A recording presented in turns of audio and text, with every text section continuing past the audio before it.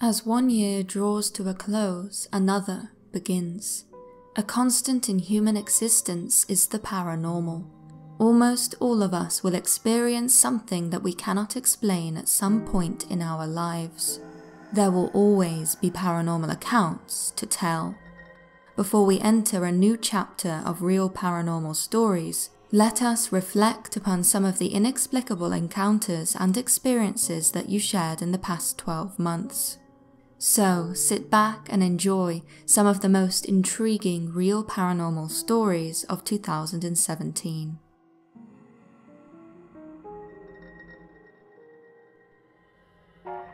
While I have always been fascinated by the paranormal, nothing paranormal ever really happened to me until I turned 14. In the spring of that year, I lived in a small town in Tennessee in America. One morning, I had a terrible nightmare. In the nightmare, my mother, father, and my father's brother went to a department store. The parking lot was empty, and it was over a river. I couldn't see it, but I knew that it was there because the parking lot was very thin. I was afraid of the river because I cannot swim. At the bank, near the parking lot, there was a bush with a tree growing out of it. For some reason, the strange bush tree stuck out in my mind. In the department store, we couldn't find what we were looking for. When we left the store and got into the car, I remember feeling panic. My mother was driving, and she drove forward instead of backward. We went into the river. I dreamt that the car was filling up with water. I was terrified. I knew that I was going to drown. All the while my dad kept yelling, "Don't worry, we're going to be okay." He lowered the windows so he and my mother were able to exit the car. My uncle and I were in the back seat. We did the same. I remember the water was very muddy. I could just about see the light through the water as I swam towards the surface. I was almost there when, suddenly, something grabbed my right foot. I looked down. It was my uncle. He was pulling me down, deeper into the water. With that, I screamed and woke up. That whole week I was very upset by the dream. It had been more real than any dream I had ever had before. I told my teachers and friends about the dream. I was that terrified. I had the dream on the Monday. By Friday, I was feeling better. In fact, I had almost forgotten about it at that point. After school that day, I went to my neighbor's house and was talking with them when my mom came and got me. She looked panicked. It was then that she told me that there had been an emergency. My uncle, a different uncle from the dream, was missing. My Uncle Jimmy, his son, and his son's friend had gone fishing together. My uncle had been in his boat, whilst my cousin and his friend were using my cousin's boat. Sometime during the trip, the second boat lost sight of the first. Eventually they found my Uncle Jimmy's boat. However, he himself was nowhere to be seen. Fearing the worst, the sheriff organized a team of divers and dragged the river. During that week, I didn't go to school. At this point, we didn't have any hope of finding him alive. My mum and I stayed at my aunt's house, while my dad went to the river to help them search the woods. On the Sunday, my mum and I went to the river to help with the searching ourselves. It was the first time I had ever been there. There was a gravel road that sloped down to the riverbank, and I refused to be in the car when my mum parked it. She let me out and I walked down the hill. There were a lot of people gathered, with porta potties and tables of food laid out for all those involved in the search. My mum and I decided to sit by the river on a large rock, and that's when I saw it. By the riverbank, there was a bush with a tree growing out of it. The same one from my dream. I immediately began to freak out. I told my mom about the tree and began spluttering about my dream, trying to refresh her memory of what I had told her only a few days before. I felt like she wasn't listening to me. She wanted me to calm down. She thought that I was making a scene and being disrespectful of the situation. So, for now, I held my tongue. Later that day, my dad and I had to use the restroom. We didn't want to use the porta potties because people were gathered near them and getting food from the tables. So we walked up the hill by the river. At the top of the hill there was a thin slab of concrete on the ground with a metal rod sticking out of it. All of a sudden I felt sick. That awful sinking feeling that you feel when you've been caught doing something you shouldn't be washed over me. I stood on the concrete. To my left there was a cliff over the river. The tree branches were thin, and I told my dad, "They're going to find him soon." I pointed to the clearing in the river. "Right there. When they find him, they'll find his right shoe." My dad came over and hit my hand. He said not to tell anyone what I had just told him, and that I should be ashamed. The next day, divers found my uncle's right shoe. My dad had told them to check the spot I had pointed to. When they found my uncle's body, he was wearing a cotton overall. It was believed that when it filled up with water, he had lacked the strength to swim to the surface. After this happened, I became convinced that I had some sort of gift. I had known where they would find my uncle and had dreamt of the river that would claim his life. I had seen the future and would continue to do so from then on.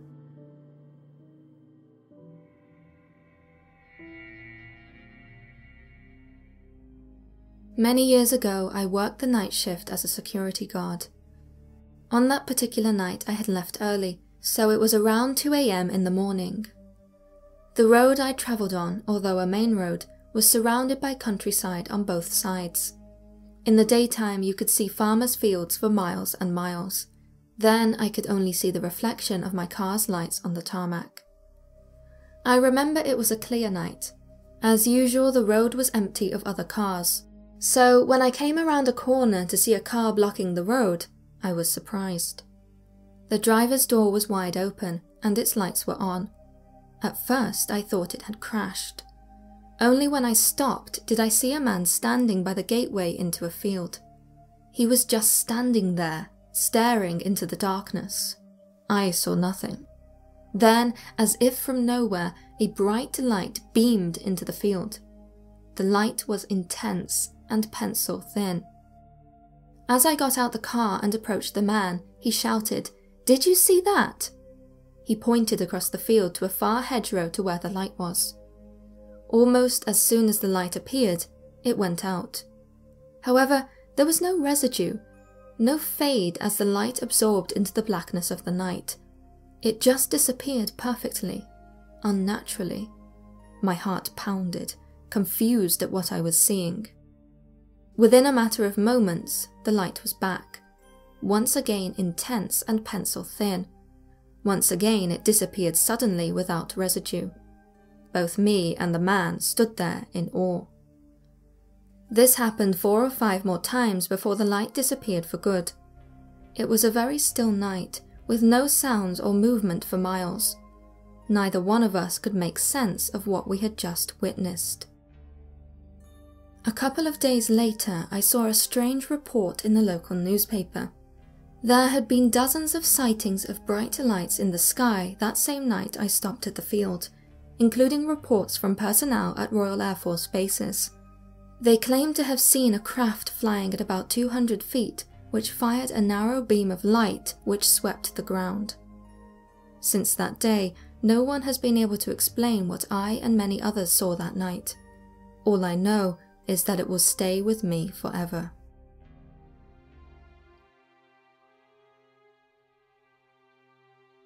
I am a paranormal investigator and medium. The dead do not scare me. I often find them to be much more trustworthy and often more fun than the living. After all, they don't have much to lose, considering they already have. Without a doubt, the living can inflict more harm than any spirit can, but that's a story for another time. I was 22 years old when my mom and I and the paranormal investigative team we were members of took part in a charity event. It was put on by a historical society at a charming turn-of-the-century house. For the event, we set up stations where people could experiment with the investigative equipment. It was a pretty sweet deal, considering we enjoyed working with scientific alongside spiritual methods, and not just one or the other. The visitors to the event really got the best of both worlds. It was night and I was sitting in one of the bedrooms, speaking with people as they came in and out, hoping to experience something paranormal. They were disappointed, as nothing was really happening. That was when I saw her. She was a tall, thin, intense-looking woman. She wore a white dress and her hair was piled high. I had never been to this house before and had no idea who this lady was. She sat on the bed, glaring at me. She was upset that people were coming into her bedroom so late at night. She kept saying that she wanted to get some sleep, but the people wouldn't leave her alone. When I see spirits, I see them in my head, almost like you would see an imaginary friend. Only, they're not imaginary, they are real. I asked the woman what her name was, and she told me it was Ruth. I explained to her that if she went to the 3rd floor, she could get some sleep, since no one was allowed up there. After that, she left the room. Ruth. The name stuck in my head, the way peanut butter sticks to the roof of your mouth. Her face, too, stayed in my mind. I could not shake her. Even though I described myself as a medium, when I first saw spirits, it was a battle for my sanity. Am I really seeing these things, or do I just need to up my meds? Shaken, I asked the other investigators if they had seen her. No one had, just me. Desperate to determine whether or not I had invented the whole thing, I went to the ladies who ran the Historical Society for help. Someone had to know who Ruth was, maybe they would know. I gave them a description and even drew a picture of her, hoping it would help them in their search. They offered to look for her in their records, so I left them to it. I returned to the investigation, trying to push Ruth from my mind. Questions, including why she was haunting the house, kept returning to my mind. Was she attached to the house? Something in the house? It was sometime after midnight when the event wrapped up. We packed up and began putting everything in our cars when the 2 ladies who ran the Historical Society approached me. Their faces were as white as sheets. "We found her," they said, trembling. They handed me an old newspaper clipping they had found. It described an anniversary of the Historical Society, and amongst the photographs was a picture of the men and women who owned the house. Now it was my turn to be as white as a sheet. My jaw dropped, and my stomach flipped as I stared into the face of the woman from the bedroom. In the photograph, she was tall and thin, her hair piled high, and her eyes intense. Her name was Ruth Giberson. I felt a combination of shock and relief. Since that time, I have never doubted myself again. I stick to my gut and draw whatever I see. Because of this, my abilities have grown, and it is much easier to now draw those spirits that I see.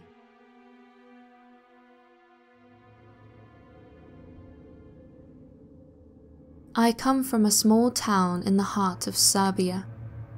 The house I grew up in had belonged to my father for many years, and for most of my childhood had brought our family nothing but happy memories. However, about 4 years ago, things began to happen in that place that I just could not explain. One evening, I was outside taking pictures of my home. I was standing underneath our wooden gazebo, the garden to my side, facing the house. It wasn't until afterwards that I realized my camera had captured something strange. It was a glimmer of light hovering over the roof. If I had to describe it as anything, I would describe it as an orb. At first, I thought it was an anomaly with a camera flash. I had taken other photos from the same position, and nothing. A few of my friends said it was probably just dust, so I soon forgot about the photo. Last year, my sister and I made a special gift for our mum's birthday. It was a jar which we had decorated and filled with 50 notes saying why she was the best mom. Anyway, she loved it and placed it somewhere that she would always see it, on top of the TV in her bedroom. One day sometime afterwards, while my mom was ironing, she heard a loud and sudden bang. She turned and saw that the jar had moved. It was no longer on top of the TV. It was on the shelf directly beneath it. She was a bit spooked, but put the jar back and left the room. A couple of days passed before a similar incident occurred. She was walking through the room when it happened, only this time my mom saw it. She said that she saw the jar being pushed off the TV, do a flip, and then, almost like someone moved it mid-air, land perfectly on the shelf. She could not explain what she had seen. So, scared as she was, she refused to touch the jar. Later, I put the jar back on the TV and waited for it to happen again, but nothing did. To this day, my mom refuses to keep the jar on top of the TV. By now, I was seriously beginning to question what was happening in my house. It was then that my dad told me about something truly terrifying, which had happened to him some 20 years before, when he was about 20 years old, before he married my mom. Every night when he lay down in his bed in that house, he would be haunted by 3 loud knocks. Just as he was drifting off to sleep, he would hear it. A single sharp knock, a pause, and then another 2 knocks. The knocks sounded as though they were coming from outside of the house, but there was never anything there. Yet each night when my dad was alone in bed, just before he fell asleep, these same 3 knocks would beat out against the wall. The inexplicable sounds continued for about a year, until the time came for my dad to go into the army. In my country, it is mandatory to spend a year in the army, if only for training in times of peace. When my dad came back home, whatever had been causing the knocking had gone, and the noises with it. My dad was never able to explain the source of those knocks. I cannot help but wonder whether that thing, whatever it was, truly ever left, or whether it remained in that house, and remains still to this day.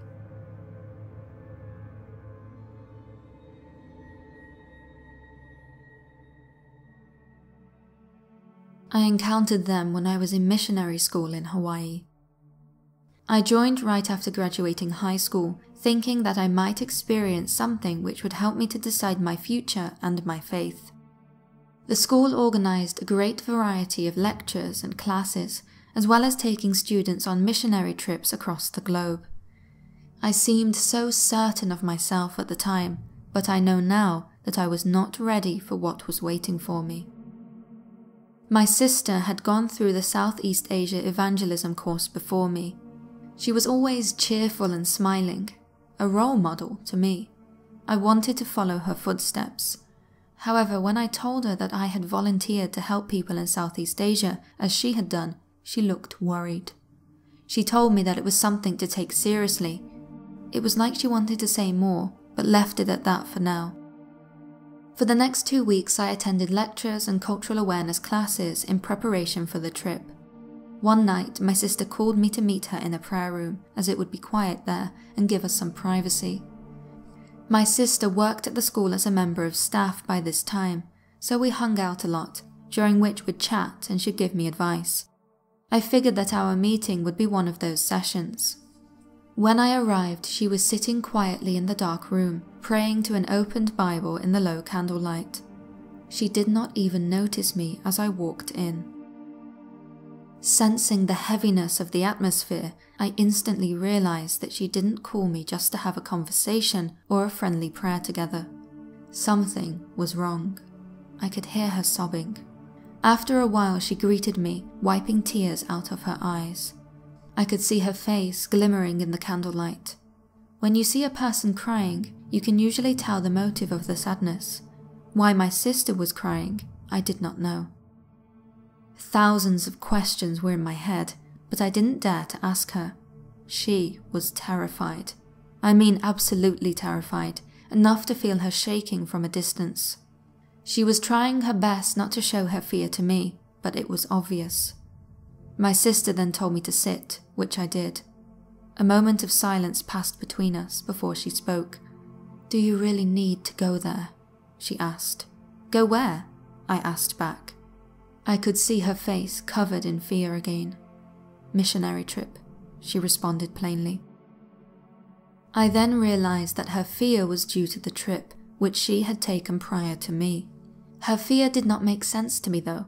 She always seemed happy and willing to share her experience of the trip to anyone who asked, never scared. In that moment she was terrified.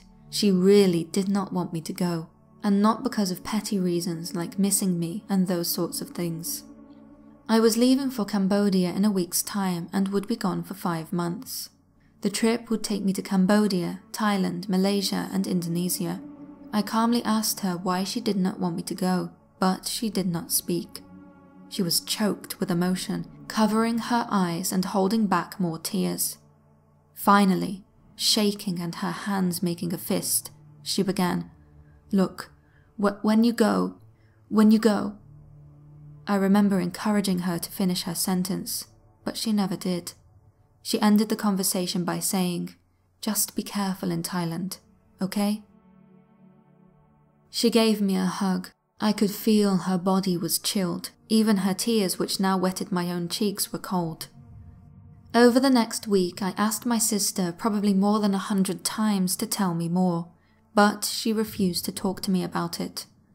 On the day I left for Cambodia, she texted me the following words: "When you see them, they see you."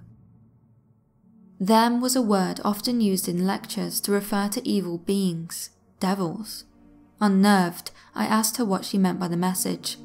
She responded with an instruction laced with fear: "Pretend you do not see them." I laughed it off, even showing it to my buddy who was sitting next to me. We both laughed together, but I did save the text to my phone. My experience in Cambodia was amazing. I worked as a Korean lecturer, since Korean drama was very popular on the TV. I had my hands quite full, working and teaching people. Looking back now, I was definitely enjoying such a life, and was happy. It was exactly what I had hoped for the trip. But that experience did not last long when I heard we were being transferred to Thailand. We were going to be helping to build a church while staying in a motel owned by a private owner. My co-workers were happy about it, but all I could think about was my sister's final words to me and her text messages which she sent on the day I left. "Just be careful in Thailand, okay?" All I could see was her terrified face. I wished she had never said anything. I remember hating her for it at one point, as it unnerved me and was threatening to ruin the whole trip. After 16 long hours on a bus, we finally reached the motel we would be staying at in Thailand. It was an old wooden building, with lights run by loud generators installed at the back of the house. The building was shaped like the letter L, with the rooms divided by a hallway. In the middle of the motel was a shrine. It was a common shrine that Asian people worshipped every morning, clapping their hands and bowing their heads and such. I did not pay much attention to it, as I was more eager to find out if this building was safe, as it looked like it might collapse any minute and crush us to death. Our missionary work was to help build the church, which was about 10 minutes away from the motel. In the evening we would relax, pray, and share messages. 3 days passed without event. The whole time my guard was up because of my sister's words. I slept well due to the exhaustion of the physical work during the daytime. However, on the 4th day, I started feeling strange. I felt goosebumps when working, despite being covered in sweat from the heat and labor. I got a really big headache and had to take time out, sitting down with some water. I did not feel better. My leader told me my face looked terribly pale and I was probably being affected by the heat. They said I should probably head back to the motel and get some rest. I felt bad for leaving the work so early, but everyone seemed concerned and encouraged me to head back. So I started to walk down the road towards the motel, which stood at the end of the road. We were the only people staying at the motel, so during the day it was practically empty. It was incredibly quiet. too quiet. There was something about the atmosphere that I cannot explain, a quietness that tells you something is off. As soon as I stepped into the hallway, I noticed the shrine and a person standing in front of it. The person was a girl, dressed in what seemed to be a white school uniform. She had her head bowed before the shrine. I thought she was the daughter of the motel owner. As it was a business relationship, he did not talk to us and we did not talk to him. Therefore, I had no reason to talk to her. I just started to walk down to my room, still looking at the girl in the middle of the yard. Then I noticed something. Her head, bowed before the shrine, did not come back up. At first I thought she was praying with her head down, but as I walked along the hallway, passing the shrine, I realized that her posture was a bit off. Her bowed head seemed strange to me, as though she had some kind of injury or disability. The angle of her bowed head was not normal. I slowed down to observe if anything was wrong. It was then that I saw it. Head to her shoulder, shoulder to her body, body to her legs, legs to her toes. One straight line and swinging. Her feet were off the ground, hanging. Her entire body was swinging front and back slightly in front of the shrine. My heart stopped and I was frozen. I immediately realized that it, was not from this earth. And that is all I remember. The next thing I remember was being woken up in a room surrounded by my team, asking if I was all right. They told me that they had found me collapsed in the middle of the hallway. I was distressed and still had a massive headache. The next day I was not able to go to the church. I just about managed to get up from my bed to look at the shrine from my room's window, wondering if it had just been a dream. I saw the motel's owner come to the shrine with some scents and fruits in his arms. I had not talked to him, but something told me that I had to, and that this would be my only chance to discuss with him. I calmly approached the man from behind. I did not know if he would be friendly or speak English even. Before I opened my mouth, however, he turned around and looked at me with a grin on his face. Giving him a proper greeting, I walked up in front of the shrine where I had seen the girl the day before. I started the conversation by saying how hot it was and told him about building the church. His English was not great, but it was conversational when taking it slow. We even managed a few jokes and laughs and enjoyed each other's company. He asked me how I was feeling, and I said a bit dizzy, but it was manageable. He smiled and said, "My daughter, sorry."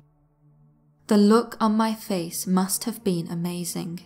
He asked me if I was all right again. This time I could not even answer.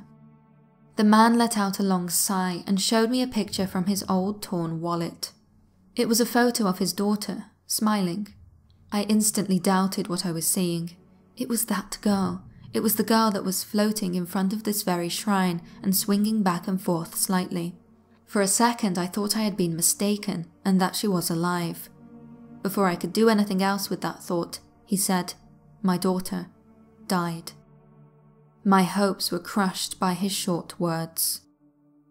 Next he made a circle with his hands, motioned his head through it, and made a choking face, explaining how she died. I will never forget the face he made. I started stuttering, trying to ask one of the many questions now racing through my mind. If she is really dead, I told him that I had seen his daughter in front of the shrine, and that she had been... I couldn't bring myself to say it. The owner's face was featureless. He just stared into my eyes before breaking out into a smile. His smile was so big that it stunned me. "I know," he said. After that, I did not have the courage to say anything else to him, or stay with him for that matter. I made my way back to the church to be with my group and share my story. The leaders looked stunned, and separated me from the group to speak with me alone. They told me more about the motel. They had been in contact with the motel owner for many years. The missionary course has to find safe motels to stay and eat at, and he was a dedicated Christian who had welcomed missionaries to his motel many times. One day, his daughter committed suicide, hanging herself. After this, the owner lost himself, going somewhat crazy. He established the shrine for his daughter, saying that she would visit him and the shrine. He loved her so very much. He lost himself in his grief. After all this, I did not go back to that motel for any reason. I ended up sleeping in the half-built church, using a Bible as a pillow. I do not know why, but having a Bible around my head somewhat helped ease the pain of the headache I still had. I did have some nightmares. I was so traumatized by what had happened, and kept seeing the hanged girl in my dreams until I left that place. When everything was over, and we landed in Hawaii, my sister greeted me with open arms. I was eager to discuss with her what had happened before. Going back to the same dark prayer room as before, she straight away asked me, "Did you see her as well?"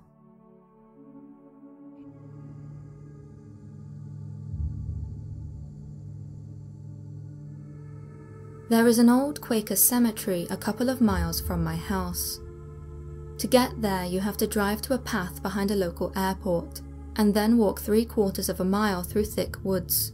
The walk normally takes around 10 to 15 minutes. This particular cemetery is infamous among the local community, with many stories and urban legends associated with it. Some say that a boy hung himself there in the 1800s. Others report a roaring sound coming from the woods surrounding it. To some, the cemetery is known as the 7th Gate to Hell. The legend goes that, spread throughout the US, there are 8 cemeteries known as the 8 Gates of Hell. Admittedly, America has no shortage of haunted graveyards, but these 8 are said to be the worst. Supposedly, the location of the 8th cemetery is only revealed after visiting the first 7. There have been maybe a dozen accounts of such searches going on, but only 2 claim to have ventured to the final secret location. It is said that no one heard back from these people again after visiting the 8th cemetery.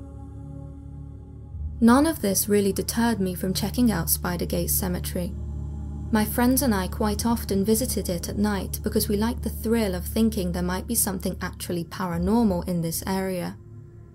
I've always been a firm believer of the paranormal, but I've never been scared of anything I've heard. One night in mid-October, my friends and I decided to go to the cemetery again. It was still quite warm, and I picked up my friends from their houses and drove them to where we had to start walking. I've been to the cemetery during the day and at night more times than I can count, so I knew precisely how long it took to walk the path and what the surroundings looked like, even at night. When we reached where the tree line began, everything seemed normal. However, when we got to the creek which marked the halfway point to the cemetery, I started to feel uneasy. I had never had this feeling before during the previous times I'd gone to this place. Unnerved, I looked around. My friends asked me what was wrong. I brushed it off and told them it was nothing, joking that I was just trying to freak them out. However, the uneasy feeling just kept getting worse the closer we got to the cemetery. A little way past the creek, lightheadedness washed over me, and I started getting tunnel vision. Once again, this sort of thing had never happened to me before, and I had felt fine at the start of the walk. It was then that I noticed the surrounding area looked different from usual. Not only that, but the walk to the cemetery seemed to be taking longer than normal. Around 100 yards from the cemetery gates, my tunnel vision and lightheaded feeling went away. My friends and I went into the cemetery and walked around for a bit. The uneasy feeling still troubled me, but nothing out of the ordinary happened. After a while, we started our walk back to where we had parked. All throughout that walk back, I couldn't shake the feeling that we were being watched and followed. There was a tightness in my chest and a constant chill down my spine. I told my friends what I was feeling, and they said that they felt like something was watching us too. In silence, we hurried through the woods. This time, the walk took the usual amount of time, and the surroundings looked familiar.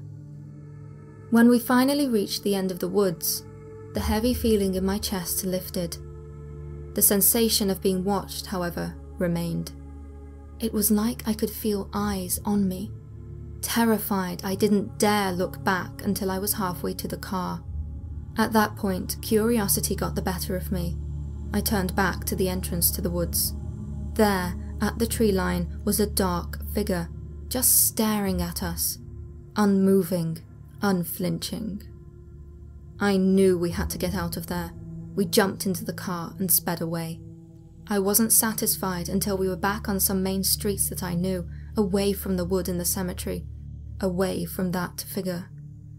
It had followed us, and then just stood there watching as we went back to my car. I haven't been back to the cemetery since, but plan to go back now that the weather is warmer, to see if it happens again. This was the first time I have been genuinely scared by this kind of experience. I will never think of Spider Gate Cemetery the same way again.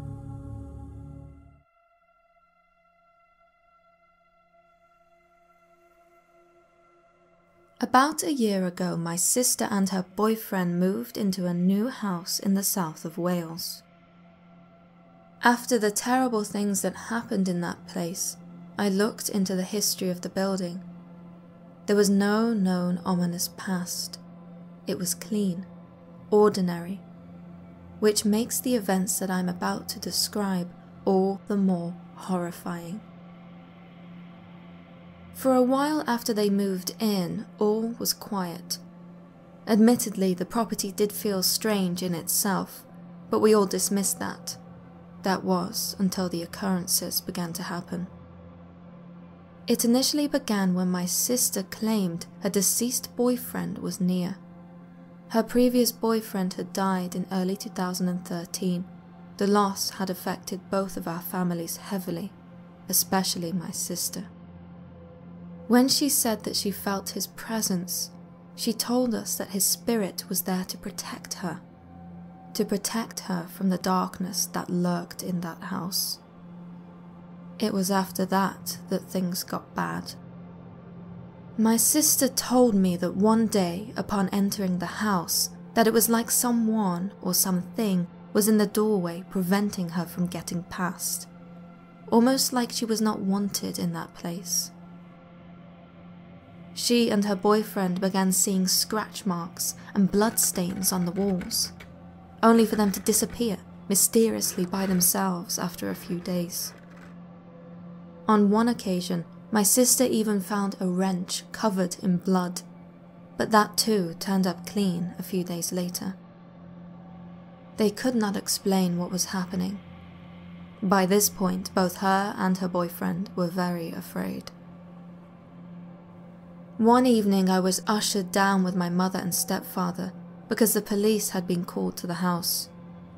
When we got there, we were told that my sister's friend had seen a body in the attic. It had been rolled up inside of a mattress. Yet, when the police arrived, there was no body and no mattress. My sister was in hysterics, wildly throwing around accusations of murder, screeching that it could have been her own dead body wrapped up in that mattress. She was terrified for her life. After her outburst, the police questioned my sister's mental state.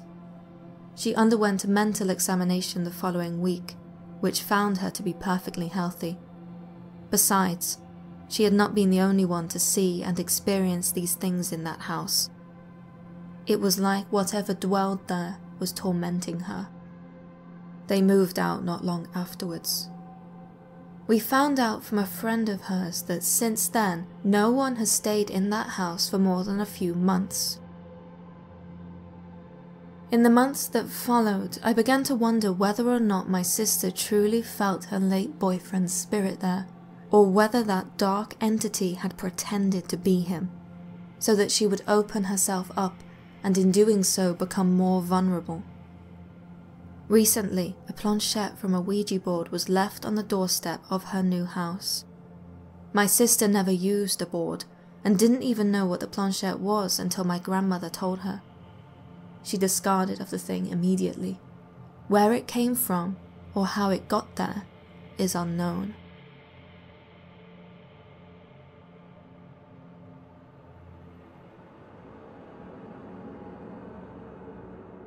This has been a lifelong progression, I cannot say definitively whether I am haunted by one or more entities. All I know is that I have been stalked by something all my life. My mother once told me something that happened when I was a baby. It was nighttime, and she woke up feeling uneasy, worried that something was wrong with me. She got up and went to check on me. When she walked into my room, she stood frozen in shock. She told me that there had been a woman dressed in white standing over my crib. The woman slowly turned to face my mother. She looked progressively sad, but my mother's adrenaline kicked in and she sprinted over to my crib, at which point she saw that my blanket was completely covering my mouth, smothering me. After that night, my mother would not allow me to sleep alone until I was much older. It is important to note that both my parents believed this woman in white was my deceased great-grandmother, who was sending signals to my mum to save me. I, on the other hand, do not believe so. Ever since I was a young boy, I've always believed something is watching me, as if some entity was evilly contemplating how best to obtain me. I have just always felt a presence around me. After high school, I got a job and didn't really feel that presence creeping around me like it always had done before. However, one day when I was in the shower, the feeling of being watched returned. This was impossible. My work schedule left me alone in the house to get ready and leave. So troubled was I that I decided to look out of the shower. There was no one there. I finished the shower and then proceeded to brush my teeth, still unable to shake the feeling of being watched. I hurried up and finished, then ran into my room, got ready, and left for work. From then on, the ominous feeling of being watched was stronger than it had been ever before. The next day, I was getting ready again, and felt that same cold, evil stare. I checked, still nothing. I finished in the shower and started brushing my teeth as quickly as I could, hurrying to get away to work. Because I was always the last one to leave the house, I showered with the bathroom door open. I noticed that the cat had come into the room and was staring at me. I felt relieved. It had just been the cat. I told it to quit staring at me so intensely, but it didn't. The cat was transfixed. I asked again, telling the cat it's really freaking me out and needs to go, all the while making my voice steadily rise to a yell, hoping to scare it away. The cat doesn't move. It doesn't even blink. I grab a comb and throw it at the cat, hoping to startle it. It hits the cat right in the head, yet no moving, no blinking, nothing. It was then that I realized the cat wasn't staring at me. It was staring at the mirror behind me. I turned around to face the mirror and saw a woman in white gently glide into the room. She appeared to be wearing a nightgown.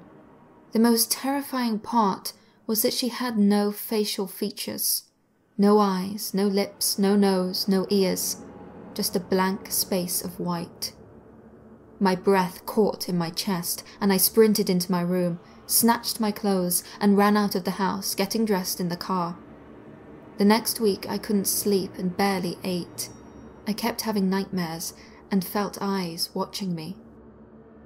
Yet again I was in the shower washing my hair for work. I felt that presence again. I looked. Nothing there. I decided to turn away and face my shower wall, hoping it would make everything go away. It was then that I felt it move into the room with me. Suddenly I felt a hand grab my forearm and pull me.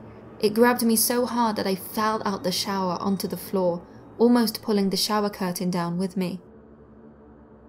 I rushed out of the house, once again getting dressed in my car. When I got to work, I ran to the bathroom to wash the rest of the shampoo from my hair. While working, one of my co-workers looked at me, concerned. He asked what happened to my arm, and I felt taken aback considering I hadn't told anyone what had happened to me this morning. It was then that I realized there was a dark bruise on my arm. It was in the shape of a VI, very similar to the Roman numeral for 6. After this incident, the nightmares became more intense. Every time I fell asleep, the faceless woman in white came to me in my dreams. This continued for some time, until, randomly, they stopped for around a week. I felt so relieved. One morning I woke up, nightmare-free, the sun shining brightly into my room. My first thought was that this day was going to be perfect. I could have sprung out of bed. Only I didn't. I couldn't move. My entire body was paralyzed except for my eyes. It was almost as though the sun had been blotted from the sky. The mood in my room changed so suddenly. Complete dread, and the feeling that something wholly and decisively evil was there with me. I looked at my doorway, and there it stood. It was a tall, black figure, with long arms and fingers that came down to sharp points. The arms and fingers were touching the floor. The entity looked spiky all over. Just imagine the scary drawings from pretty much any child in a scary movie, and that was what this creature was. It was there with me in my room. It had dark blue eyes, and with them it stared straight at me. I will never ever forget that moment, those eyes, or that jagged, horrid, demonesque shadow. I was trying as hard as possible to move, keeping in mind that I am an athletic build and rather strong, but I was pinned to the bed. I couldn't move an inch, or amass any strength to even yell out. I knew that it had intentions to hurt me. It took one long step into my room when my cat ran over and stared at it. Growling at it, the cat jumped at the shadow, which instantly made the shadow dissipate. That was the final straw. I refused to live in that house any longer. I moved in with my grandmother. No one in my family believed what I told them. However, my dad did say that he yelled at the spirit to make it leave, in the hope that I would decide to move back in. Somewhat foolishly, I hoped he was right. However, as soon as I stepped inside that house, I was crippled with the same familiar fear. The presence was there, and it was angry that I had gone. That night when I tried to sleep, I kept hearing a woman's voice in my ear, whispering my family's names along with the horrendous acts that would befall them. After that, my sister was targeted by the entity too. She would hear noises and feel like she was being watched. As for me, the black shadow figure seemed to loom over my entire room and was just outside the corner of my eye at every angle. I once again tried moving out. This time I went to live with some friends, but the feeling followed me, as did the nighttime whispers and noises. The first night I moved in, I was startled, violently awake by the sound of a woman gasping, like she was drowning. I snapped awake, but there was no one there, and no one else in the house heard anything. Eventually I returned to my parents' house because of money problems. Wherever I go, I am followed. I am tormented. I am too scared to go to the clergy, out of fear that this may provoke this demon or whatever it is to do worse to me or my family. I fear for my sister. I fear for myself. I have been stalked my whole life by at least one evil entity, and it doesn't seem to plan on leaving me alone anytime soon.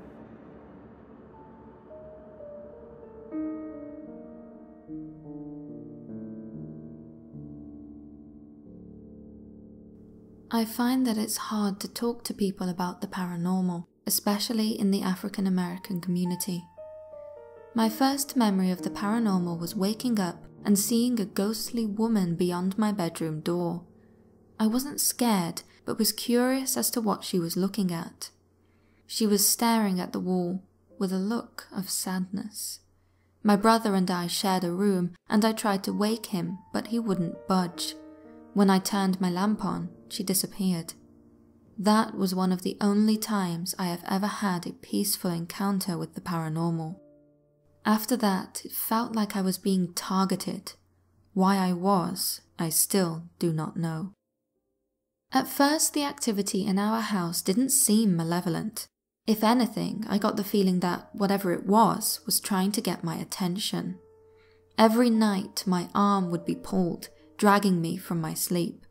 My grandma told me it was my grandpa, who I'd never met, playing around. She said that if I was scared, I should tell him to stop. So, the next time it happened, I sat up in my bed and asked it to stop. Never was my arm grabbed again, and for a while, I got some rest. Before too long, the sleep paralysis began. I was helpless and felt a darkness in my room each time it happened. I still shared a bedroom with my brother, he on the bottom bunk, me on the top, but I was never able to wake him during these experiences. Although I had never met my grandpa, I wondered if he was truly capable of scaring me so. I wondered if the presence I felt most nights was even him at all.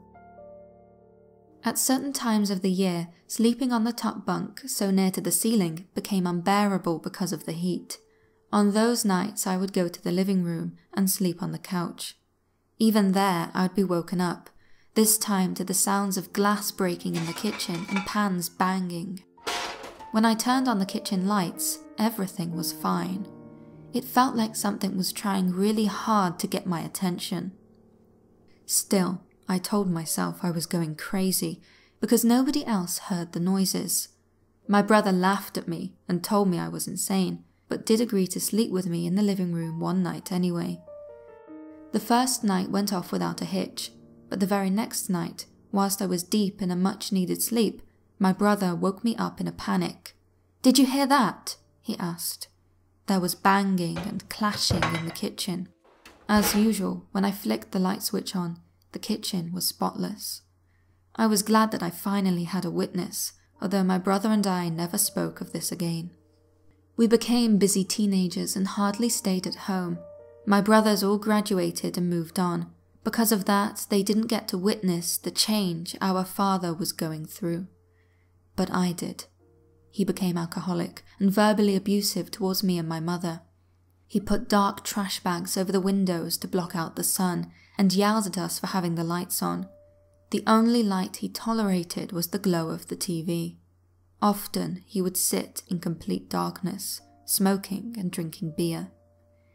Everything about him changed. Even the smell of him changed. He started to smell of sulfur. I remember hating having my friends over after school because they thought my parents never paid the electricity bill. They could not realize that was how my father liked to live. Many times I would walk to my grandmother's house, which was only 50 yards from my own. There I could watch my favorite shows and sometimes eat dinner in a lit environment. The change in my father occurred after he took a trip down south to see someone he called a witch doctor. He would often talk about it, retelling the story with the same details. Supposedly, he and a few co-workers went down there because they had heard that the witch doctor had got another co-worker out of possible jail time for a crime he actually committed. To my knowledge, my dad never broke the law, so I'm not sure why he went. He never told us that. The only point he was always clear to stress was that voodoo and witchcraft is very real, and that my brothers and I should stay away from it. He said that on the way to the witch doctor they saw an anaconda in the middle of the road and ran it over with his work truck. After they hit it, he and his co-workers heard a loud scream, but they kept on driving. When they arrived at the witch doctor's place, the man they encountered already knew who they were and why they had come. He told them that they would have to pay double for having ran over his pet snake. My dad said he apologized and paid. He never said anything about what happened whilst they were there. However, he always ended his story the same way. On the drive back, there was a guy limping towards them in the middle of the road, forcing them to stop their truck. The guy was cursing at them, and my dad asked why he was so mad. The guy said, "I'm mad because you ran me over earlier." My dad told him there must have been a mistake, as they hit a snake earlier. He told me that after that the guy went quiet and stared at them with malice. A co-worker told my dad to drive away, and so they sped off. It sounds ridiculous, I know. As a kid I laughed whenever my dad told us, and I still grin about it now, just thinking about it. But Dad never smiled when he told us. Not once. Within a year of his visit to the witch doctor, all of his co-worker friends who had gone with him were dead. All died in horrible ways. It was during this time that I was woken at night by my bed rattling. When I opened my eyes, I saw a massive werewolf-like figure at the foot of my bed. It had a massive torso, and its facial features kind of resembled my dad. I sat up both terrified and angry, and the entity fled in the direction of my parents' room. Surely this had been a dream. Whatever the explanation, it had been the last straw for me. After that, I slept with my friends and family members every chance I could. If I couldn't, I stayed up all night at our house. Nearly 10 years passed. After college, like most graduates, I struggled to make a living and had a massive school loan. Recently, my grandma had passed away and her house was unoccupied. It was the house my mother had grown up in. When she married my father, my grandma had a small house built on the property for my parents to settle down in. By the time I moved back, my mother had remarried. She still lived in my childhood home with her new husband. Living in my grandma's house by myself was a pleasant experience. My grandma had been a great human being, and I could feel the goodness of her energy in that building. When I moved in, there were times when I would wake up to the sound of her voice, calling my name. There'd be a smell of flowers in various parts of the house that would come and go. My niece, the great-granddaughter my grandma never met, would come to visit and make comments about Gran-Gran. She would say that Gran-Gran talked to her and would tell us things about how my grandma loved the remodeling. My niece would walk around and point out things I had changed in the house, even though she hadn't even yet been conceived when I had made those changes. But things did not stay like that forever. My oldest brother got out of the military and needed a place to live. He stayed with me for a bit, but we never had a great relationship, so my mom decided to let him move into our childhood home, while she and my stepdad moved in with me. I didn't like the idea, but I had no choice, because the property was willed in her name. The day they moved in, the shift in atmosphere was like night and day. You know how every house has a smell and a feel? When they moved in, the house smelled different, and tension filled the air. I had lived like a bachelor, meaning I didn't have pictures hanging, nor was I decorating every room. When my mom moved in, she put pictures and religious figurines in every room, even the bathroom. Yet, not once did that place feel homely to me again. The atmosphere was oppressive, similar to before I had moved away and still lived with my dad. But, in some respects, it was worse. I began having terrible nightmares in which I repeatedly witnessed the death of my family members. Then, dreams became reality. I dreamed of a poisonous snake in my kitchen sink, biting me, as I was pouring a glass of water after waking up, as I usually do. When I woke up from that nightmare, I went to the kitchen to get a glass, and was going to pour some water into it when something told me to turn on the lights. I did, and found a snake coiled up in my sink. Next, I would hear scratching on the walls. The scent of flowers was replaced by the stench of mold and urine. I saw shadows everywhere, and constantly had the feeling of being watched. The house was infested with darkness. Was this darkness attached to me? When I left for college, I had no paranormal experiences. This made me wonder if it was attached to my mother. Had my father brought something into our house after visiting the witch doctor, which had now followed my mother? Whatever this darkness was, it seemed to feed on male energy. My stepdad became depressed and started acting similar to how my father had been when I was a child. He grew to love the dark. After about a year, he stopped sleeping in the same bed as my mother because she always kept the lamp on. Mostly, he slept in the dining room. The only light he tolerated was the TV, just like my father. As for my childhood home, where my older brother now lived, the atmosphere there was as polluted as ever. He liked the dark and drank a lot. He had poor hygiene and was belligerent. My mother explained his behavior as PTSD, yet I thought otherwise. It was the darkness, which now had a hold over both houses. Living as we did, as I had done as a teenager, was burdensome. I could feel the darkness all the time. After about a year after my mom and stepdad moved in, I went to California on vacation to get away from everything and everyone. I was in the hotel lobby using my laptop when an older lady tapped my shoulder and asked to chat with me. I didn't know who she was, but said yes. Immediately she told me she was psychic and began telling me things about my life that no stranger would know. She also told me that I had a dark aura surrounding me. She told me that someone I knew had put the darkness on me. She then took my hand and asked me to pray with her, and I admit that I did feel like a weight was lifted from my shoulders afterwards. But at the same time, when I returned home, it was like nothing had changed. One night I came home from work and went to unlock the front door to get inside. I could see the living room lamp on the inside through the glass and the thin curtain on the other side of the door. As I unlocked the door and turned the knob, something turned it back in the opposite direction. I looked up again and saw the silhouette of my stepdad on the other side of the door, holding the knob. At first I thought he was playing around and laughed, but it went on longer than it should. I began to get irritated and went to the side door of the house. In doing so, I passed by the window which looked into my parents' room. Both my mom and stepdad were inside. He was asleep and she was on the phone. I went inside and asked her how long he had been asleep, and she told me for a few hours. Soon after this event, my bedroom became a hot spot for strange occurrences. I'd wake up to freezing temperatures during warm weather.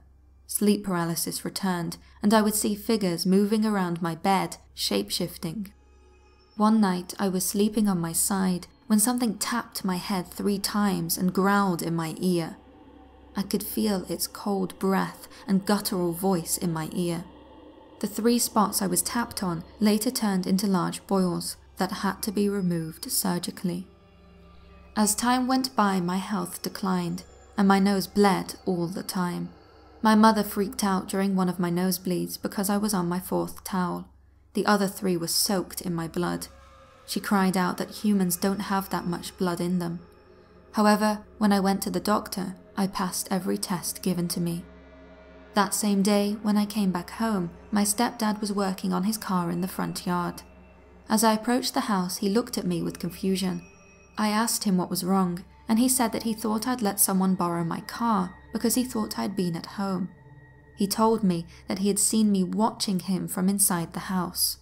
He was 100% sure it had been me because of its build and that it was wearing a hoodie. That night, while I dozed in and out of sleep, I was awoken once more. This time it was due to the feeling of electricity going through my body. I was paralyzed, but felt the current surge through my chest. When my eyes focused on my surroundings, I saw a large figure with a snake-like body and small arms hovering above me. It had a skeletal face and no eyes. I am not a very religious person, even though I grew up Southern Baptist and I do believe in God. I don't know who answered my prayers that night, but in my mind I called out to God, Jesus, my grandmother, my guardian angels and spirit guide for help. Anyone who would listen. In my room there is a window that faces me towards the foot of the bed. From outside, a light the size of a basketball appeared. It shined bright, then muted to a slow blink. Around the 7th blink, the dark entity vanished, as did the light. After that, I wasn't attacked again. The final encounter in that house happened whilst I was watching my mom and stepdad argue in the kitchen. It was the nastiest argument I've heard in my life. They were saying stuff to each other that was malicious, with the intent to cause harm. Sometime during that fight, I knew their marriage ended. I didn't need to step in because my mother was clearly the victor in this verbal battle. Even so, I kept close, as I felt this was one of those arguments that could lead to physical assault. What happened, however, not even I could have anticipated. A kitchen cabinet flew off the wall towards my stepdad, missing him by a few inches. The poor man screamed in fear and ran from the room. I was in shock, but my mom just laughed, saying it was Grandma protecting her house. Everyone who knew Grandma knew she wouldn't hurt a fly, let alone tear a kitchen cupboard from the wall and throw it at someone. Afterwards, I inspected the wall and saw how the cabinets were firmly mounted. Isaac Newton told us the rule of gravity says what goes up must come down. That heavy cabinet should have just fallen off the wall, but it had flown about 3 feet, as if someone from behind the wall had pushed it. That was it for me. I was done with the property for good at that moment. I found an apartment and moved in 2 days later. Today, my mum and I still speak about the strange things that occurred whilst we lived there, like the horrible deaths of all our pets, and how ravens would cover this one specific tree on the property and squawk at the house. I cannot explain the events that happened there, but I believe they are connected to my father's visit to the witch doctor. I once tried to put together a paranormal team and do an investigation at the property, but the new owner leveled everything down to the ground and turned it into a horse pasture. I never had the chance to go back there, but my mom recently told me that the owner had to move the horses to another place due to them being uneasy and sick all the time. Nowadays, I am much happier and healthier. I no longer have nightmares and my random nosebleeds have stopped. I refuse to go back to the property, even though my mom wants me to see how it's been converted into a beautiful horse farm. Perhaps someday I'll drive by and take a look, but I will never step foot on that property again.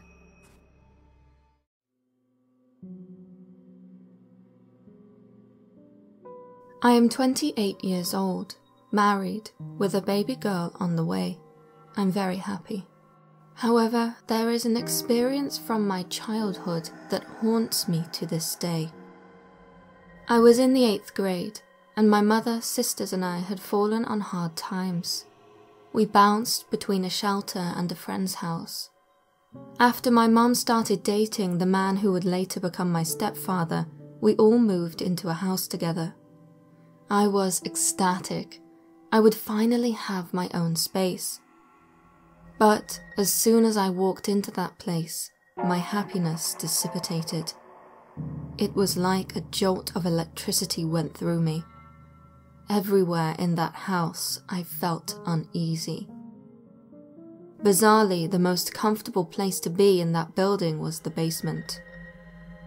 The first thing you should know about this house is that the upstairs was totally sealed off.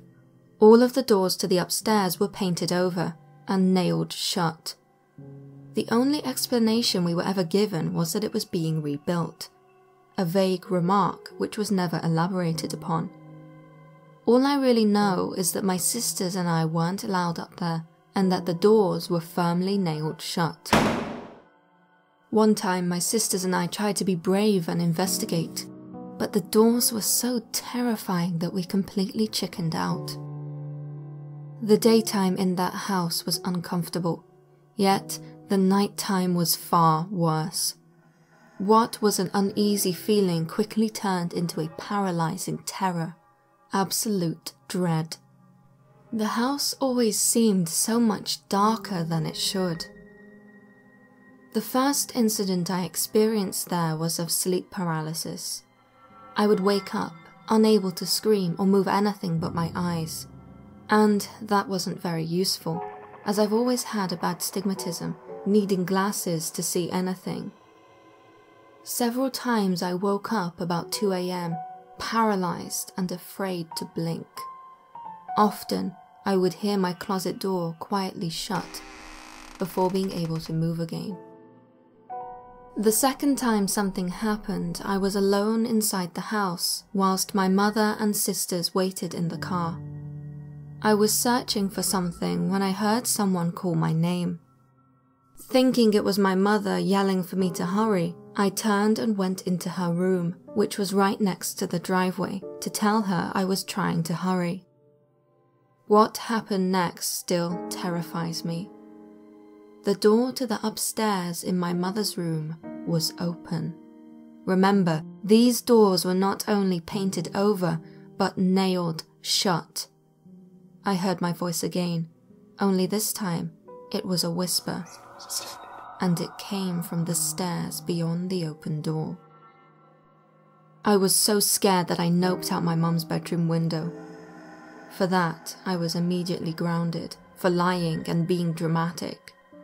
Later, when we got home, The door was now closed, but the paint was clearly broken and the nails lay all over the floor. This too resulted in me being grounded. I have no idea what spurred my mother to have us move, but shortly after this we moved to the next town over. I have never been so glad to move in my life.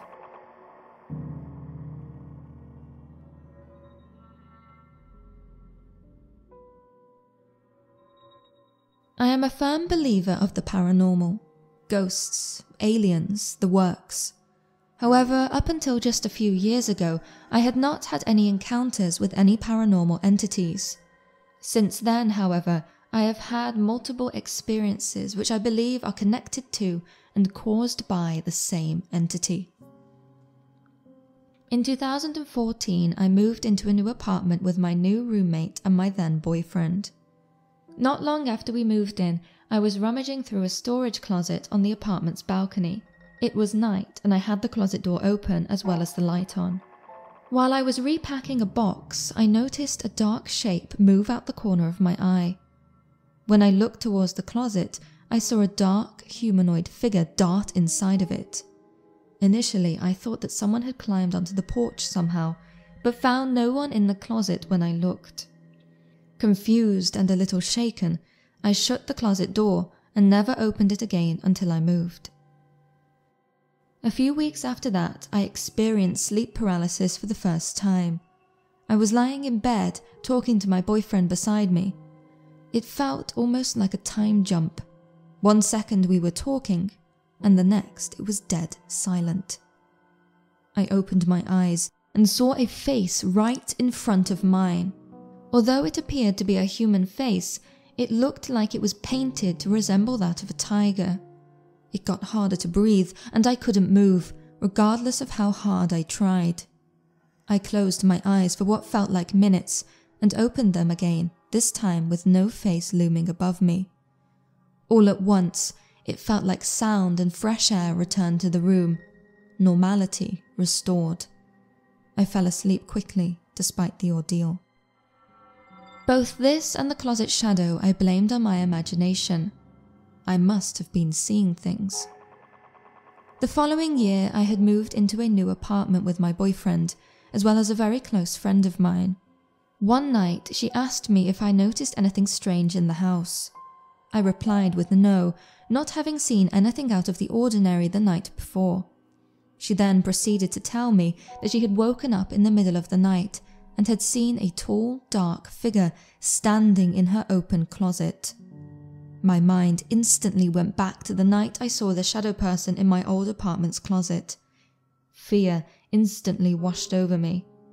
However, instead of making a big deal out of it, we decided to play it off as a joke. We even named the entity Toby from the Paranormal Activity series. From then on, whenever something strange would happen in the house, we would say that Toby did it. It was always light-hearted, as nothing severe ever happened to warrant a more serious response. That said, I could not escape the sense of unease I felt, especially when alone in the apartment. I am not sure if my friend ever saw the shadow figure again. If she did, she never told me. When the time came to move again, I was stupid. This time it was just going to be me and my now fiancé. So, as the last of the boxes were taken out, I asked my friend who was going to get custody of Toby. This was a question I never should have asked. After some joking, I said that I would take him and told Toby to come see your new house as I left the old apartment. It was only a few weeks into living in the new place when the activity started. In the beginning, we would hear knocks on the wall. Loud knocks. I complained to management, but they told me that no one lived on either side of me or above, as the apartment complex was brand new. From there, it escalated. We would find that the thermostat had been turned way down, well below 70 degrees Fahrenheit. Even weirder, we would, and still do, find puddles of water on the floor, with no way for the water to have got there on its own. There would be large puddles in the middle of the wood, nowhere near a sink or tub, and not created by a leak in the floor or ceiling. Already in the habit of blaming Toby, my fiancé and I continue to reference the unknown entity as the source of all inexplicable events in the apartment. Nothing violent ever happened, but we were scared of what this dark entity might do next. I believe that whatever had followed us did not have good intentions. We decided to stop paying attention to it. After that, the activity ceased almost entirely. Regardless, I still get scared when home alone. Although we haven't seen any dark figures in corners lately, I'm always worried that one will run by me when I'm the only one home. Every now and then we will find the thermostat turned to a very cold setting, or find a stray puddle of water on the floor, almost like it is reminding us that it's still here.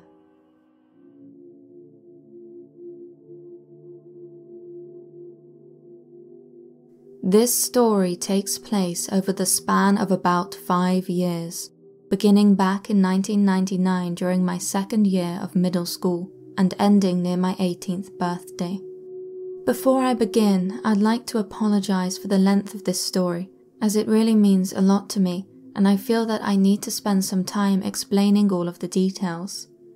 Now, I've never been one to believe in ghosts and spirits and all that.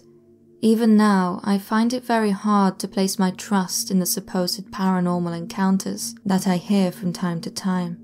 However, these events that I'm about to share changed my life forever, and I will never think about life and death the same way again. The story starts when I was 12 years old and attending 7th grade in Black Forest, Colorado. I didn't have many friends at the time because I was new to the area and I was also a bit shy. I honestly can't recall who I was friends with back then. However, I remember very clearly the day that I met her.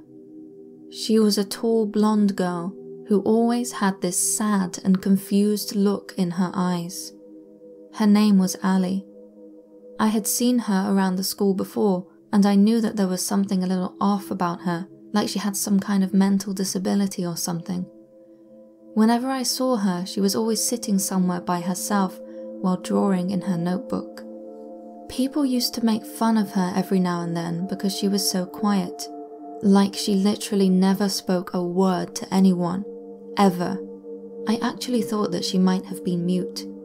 It wasn't until about halfway through the second semester when I finally met her. I noticed her standing near the school entrance, clutching her notebooks tightly to her chest and looking as though she was about to cry. A few kids were holding up a picture that she had drawn, waving it around in the air while taunting her, with nothing better to do than humiliate this poor girl. I decided to intervene because I was so disgusted with how cruel those kids were being to her. I quickly walked up from behind and snatched the drawing with one hand while grabbing Allie's hand and pulling her away with the other. I gave little concern to the bullies, cursing me from behind, and we kept walking hand in hand for a few seconds before I pulled her aside and handed her the drawing. "You really need to stand up for yourself," I said. "Next time you should just walk away from them. Like seriously, don't even pay attention to those jerks, okay?"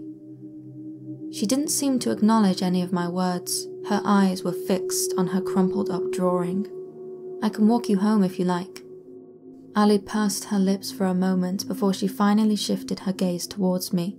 We looked at each other for a few seconds, and then she smiled softly and nodded her head. I tried to make small talk with her on the way over to her house, but she only ever made subtle facial expressions and nodded her head in response. It was a bit awkward, to be honest, but I felt really bad for her, and I just wanted someone to treat her like a human being for once. I don't think she realized how pretty she was, and I kept wondering about what could have led her to have such a poor self-image. After about 20 minutes or so, we both arrived in front of her house. Immediately, I got a very creepy vibe from the place. I could tell that Allie didn't like the house either, as she seemed slightly hesitant to open the rusted black gate that separated the overgrown yard from the sidewalk. She carefully walked up to the front door and stalled for a bit before walking inside. Then she turned around and waved at me as she closed the door behind her. I really didn't want to hang around near that house any longer, so I continued to jog down the road to my house a little faster than usual. The next day, I sat alone on the bleachers after school and watched the soccer team practice for a while. Half an hour or so had passed since I sat down when I thought I heard footsteps coming from behind me, so I turned around to see who else had nothing better to do than watch the junior high soccer team practice. To my surprise, it was Ali. She smiled at me when she saw that I noticed her, and she continued to walk down the aisle towards where I was sitting. She sat down next to me and then looked out at the field. "I've always enjoyed watching sports, although I never seem to understand them," she said softly. Obviously, I was a bit bewildered when she said this. Here, I had thought that she wasn't able to speak. I must have been the first person at the school that she had ever spoken to. I was about to make some kind of remark about her finally talking, but I thought I better not as I didn't want to offend her. "Yeah, me too. Soccer is the only sport where I really feel like I know what's going on," I replied. It took me a few too many seconds before I thought of something else to say. "You seem to really like drawing," I remarked. She blushed a little when I said that. "My mom taught me how to draw." "Was your mom an artist?" I asked. "I think so," she replied. "I didn't know her very well. She passed away a long time ago." "I'm sorry. My mom also died a while back." She seemed to open up a lot more after I said that. Eventually, she told me about how she had been living alone with her father for most of her life. She kept telling me that he was a mean man, and he would often punish her for the smallest of mistakes. She mentioned that her dad once forcefully held her hand in boiling water because she knocked over a bowl of soup by accident. He also blamed her for every time he had a bad day at work. After hearing this, I started to feel sick. I couldn't believe what she was telling me. She was such a sweet person. She sure as hell didn't deserve to be treated like trash by everyone, including her own father. After about 15 minutes into our conversation, the sun broke free from behind the clouds, and Ali started to take off her jacket. When she did this, I caught a glimpse of several pink ribbon scars along her forearm. I felt my heart sink after seeing this. I was uncertain as to what I should say, but I eventually just asked if she wanted to hang out after school sometime. She seemed unsure at first, but let out a slight smile and agreed. Sometime later that week, Ali came over to my house and insisted that we watch 10 Things I Hate About You together. We both had a pretty good time and she seemed really happy. I remember us playing foosball for a while, and at one point I somehow managed to hit the ball upwards and into the ceiling fan, which sent it sailing across the room like a rocket before crash landing inside my fishbowl. That was the first time I had ever heard her laugh, and I'll never forget that sound. After that, Ali and I became close friends. We would walk to school together, eat lunch together, and after school we would often go exploring in the woods behind my house.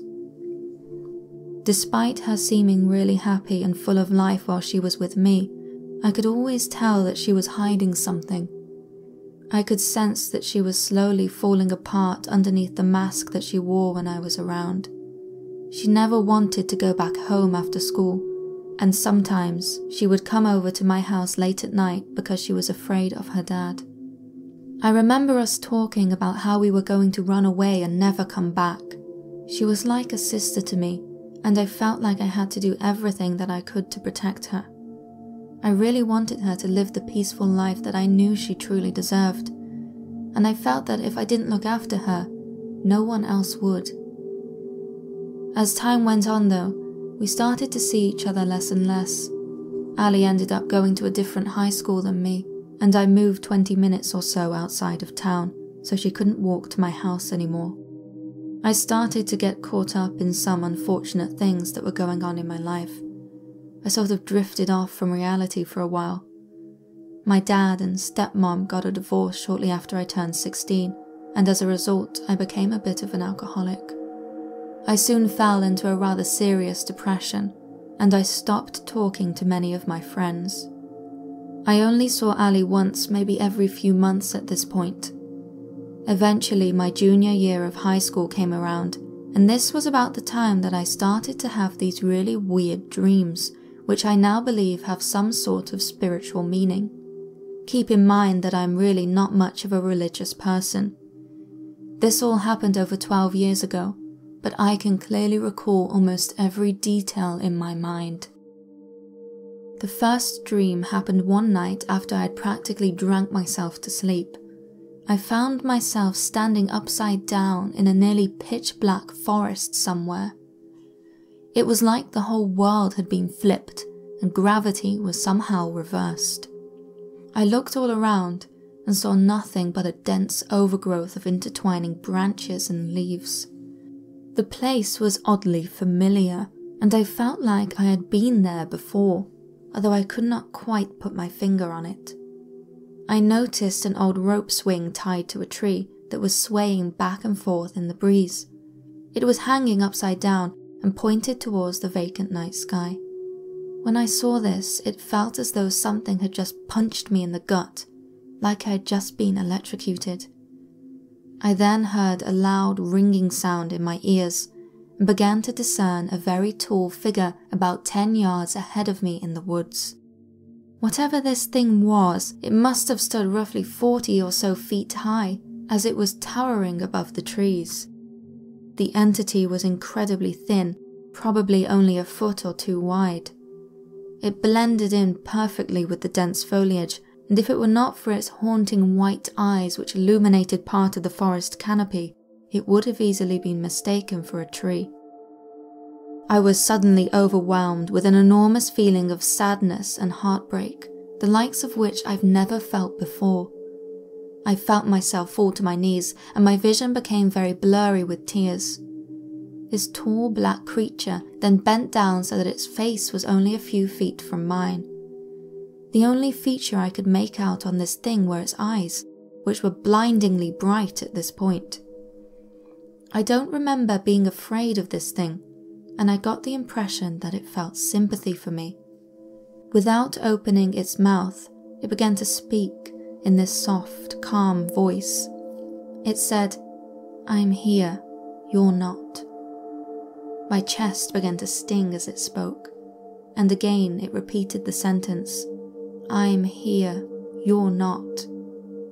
It said the same thing 5 or 6 more times before its eyes suddenly started to shimmer with red and blue light. The light grew brighter and brighter until all I could see were the colors red and blue. And then I woke up. Only a couple of seconds after I awoke, I was immediately startled by my alarm going off, which was set for 7:30 a.m. I reached over and turned off my alarm, and then sat up in my bed, confused, trying to make sense of what had just happened. What was that supposed to mean? I thought to myself. I realized that the horrible feeling of grief that I had just felt moments ago was now nowhere to be found, yet I remembered it very clearly. It just felt like a normal dream. The feeling was gone, and I wasn't really all that shaken up by the whole thing. Still, something didn't feel quite normal about that dream. Puzzled, I got up out of bed and carried on with my day. About 2 weeks had passed after that, and the dream I had earlier was hardly ever on my mind anymore. I fell asleep one night on the couch while watching a movie, and once again found myself in the same dream world as before. Although this time there was something different. The forest was burning bright with fire, and I could feel the heat coming from all around me. I looked around me to see if I could find that creature again, and sure enough there it was, standing high above the treetops. I was immediately overwhelmed with that same painful sense of sadness that I had felt in my previous dream. This time I collapsed completely onto the wet ground beneath me. The dark figure then knelt down beside me and came very close to my face when it spoke in that same calm voice. However, this time it sounded a little more urgent than before. It spoke to me softly, quickly chanting the following phrase as if it did not have much time. "Find me here, I'll be sleeping." It rapidly said the same thing several times before its eyes began to flash red and blue once again. I woke up in the same fashion as the first dream, and shortly afterwards I could hear my alarm go off in the other room. This seemed strange to me because that meant that I had woken up at the exact same time as my last dream. The thought of this frightened me a little bit, but I still wasn't sure what the message I heard in my dream meant, if anything. I realized that this second dream was a lot shorter than the first one, like it had been sped up or something. As I did before, I continued on with my day, but this time I wasn't about to let the dreams go. I knew that there was something strange happening to me, and it wasn't just a dream like any other. I thought that there was surely going to be another dream like this sometime soon, so I patiently waited for my next experience. 2 months went by, and by now I was willing to let go of the bizarre dreams and forget that they ever happened. I was exhausted after a long and particularly awful day at school, and I fell asleep as soon as I got home. That's when I had the third dream, and this one was not like the others. This felt very real. I was already lying on the ground and crying when this dream began, and the creature spent no time bending over towards me as it was already knelt down beside me. It was as if this creature didn't want to waste any time and was abandoning the beginning of the dream.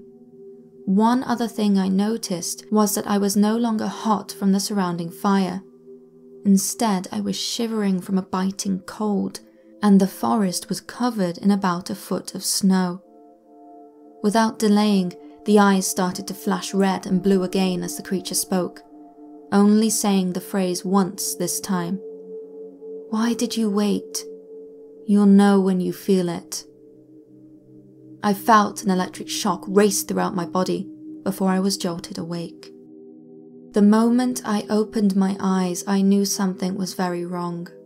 I could sense that something bad was about to happen, and I didn't know how, but it felt like someone was watching my every move. Not in a creepy way, but more like whatever was watching me knew what was about to happen next, as if they had already seen it before. It didn't feel threatening to me.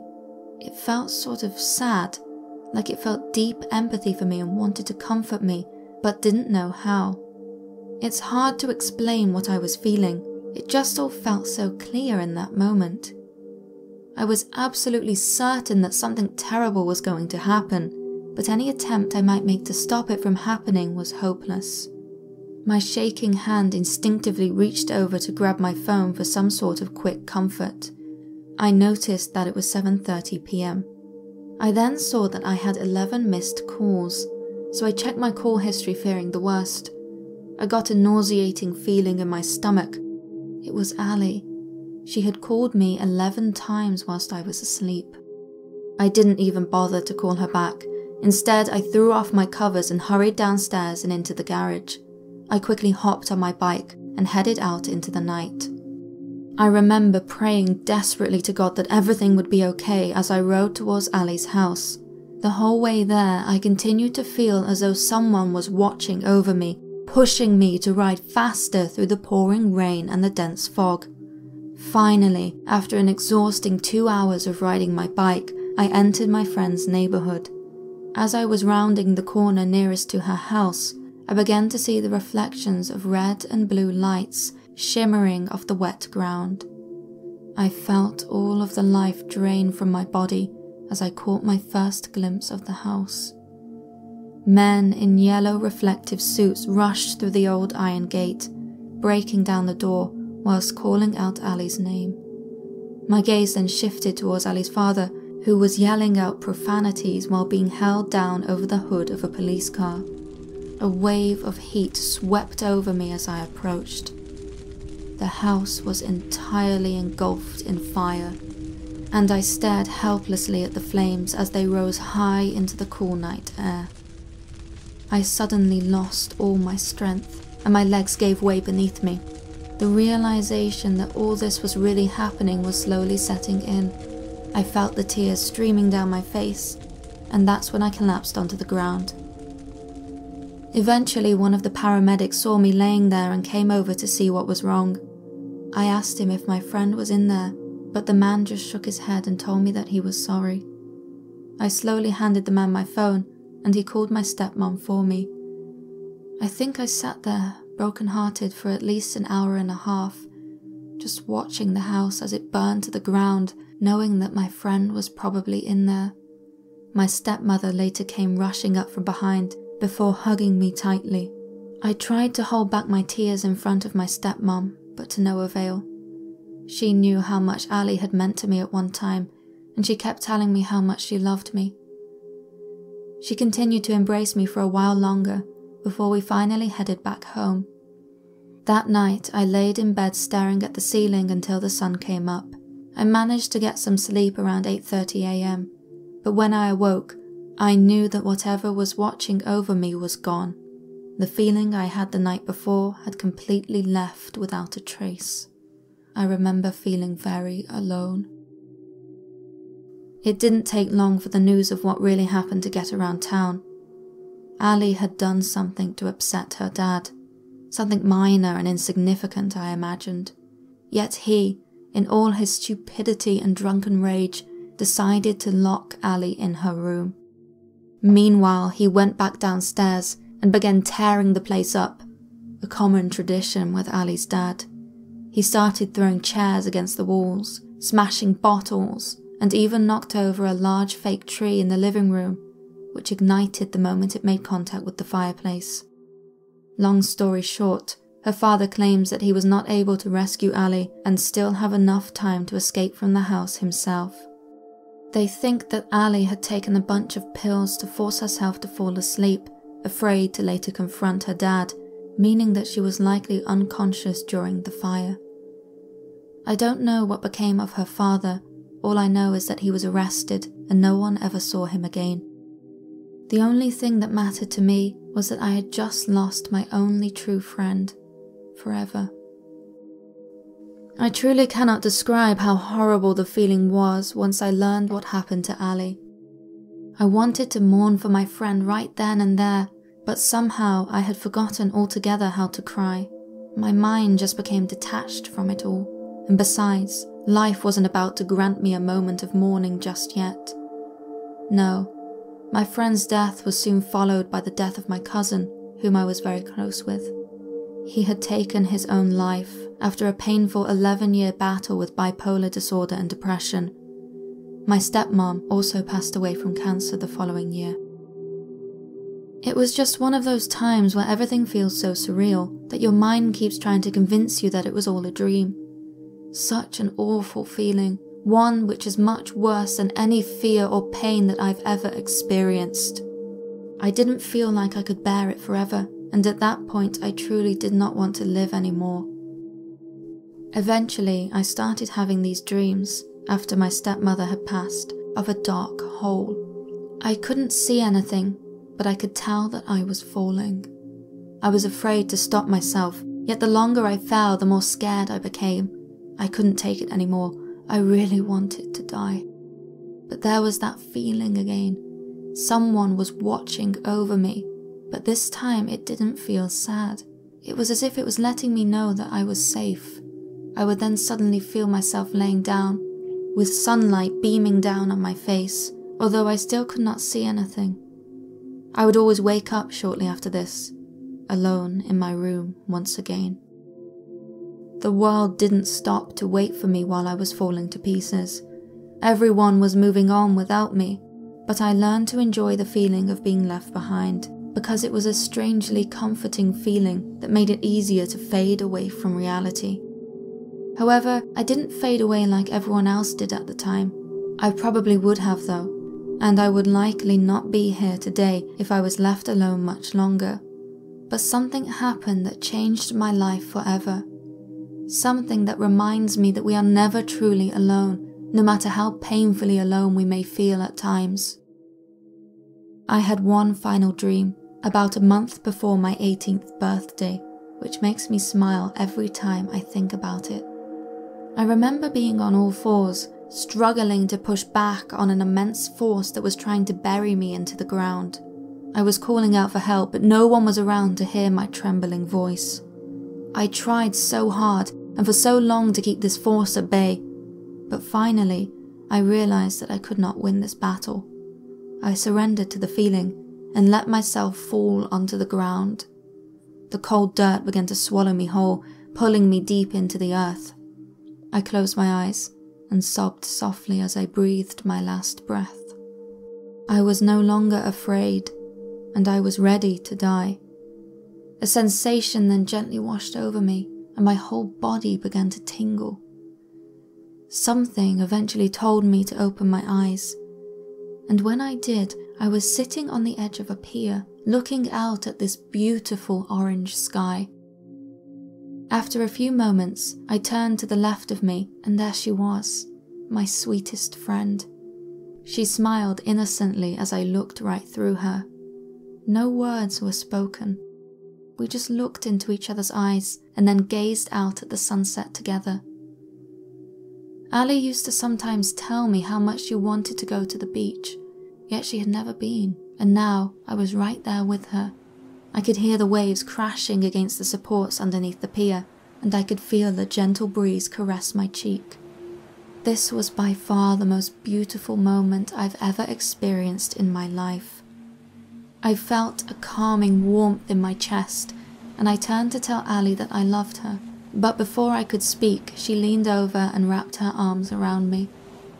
She held me so tightly, and I started to shed tears of joy, sadness, and confusion all at the same time. Finally, she spoke softly in my ear, in her sweet, familiar voice. She told me that it was time for her to go, and then she said something that has stayed with me in my mind ever since that day. "We are always here," she said. "Close your eyes and we are there with you, always." When I opened my eyes, she was gone, and I sat there alone on the pier for a while longer, not really thinking about anything, until I awoke in my bedroom. And that was the end of it. I've never had anything strange like that happen to me since then, and I honestly don't think I ever will again. Whatever that creature was in the first 3 dreams, it was definitely not some kind of spiritual representation of my friend Ali. It was something else altogether. Maybe it was an angel of some sort. I don't think I'll ever know for sure, but it was more than just a figment of my imagination. It foreshadowed the worst year of my life, and it made predictions which later came true. I'm pretty clueless as to what its intentions were, but it didn't feel threatening in any way. This, whatever it was, had a deep connection with me. It felt sort of like a mother looking after her child. I like to believe that it was a guardian angel or something of the like, and it understood exactly what I was going through. As I said before, I am not a religious person. However, my gut feeling told me that whatever that being was is far beyond our human understanding. I believe that it came from whatever plane of existence is patiently waiting for us after this life. I have since moved to California, where I sometimes drive to the beach and head to the pier around sunset. It makes me feel closer to not only Ali, but also to all the others that I've lost over the years. When you lose someone who you truly love with all your heart, it forms a wound that can never truly heal. Sure, we all have to get on with our lives at some point, and memories of our loved ones inevitably begin to fade over time. But when you care about someone deeply, you form a powerful connection with that person, one that we often don't notice until they're gone. I know in my heart of hearts that this truly indescribable feeling is simply too strong to break, and not even death can silence the bond I have with those I've lost. We all have that one memory that burns, yet we can't seem to let go of it. This is mine, and it saved my life. Thank you so much for listening. Don't forget that you can enjoy full episodes of real paranormal stories by visiting the playlist. You can also read paranormal testimonies and more on our website, paranormalscholar.com. Remember, the more you know, the more there is to fear.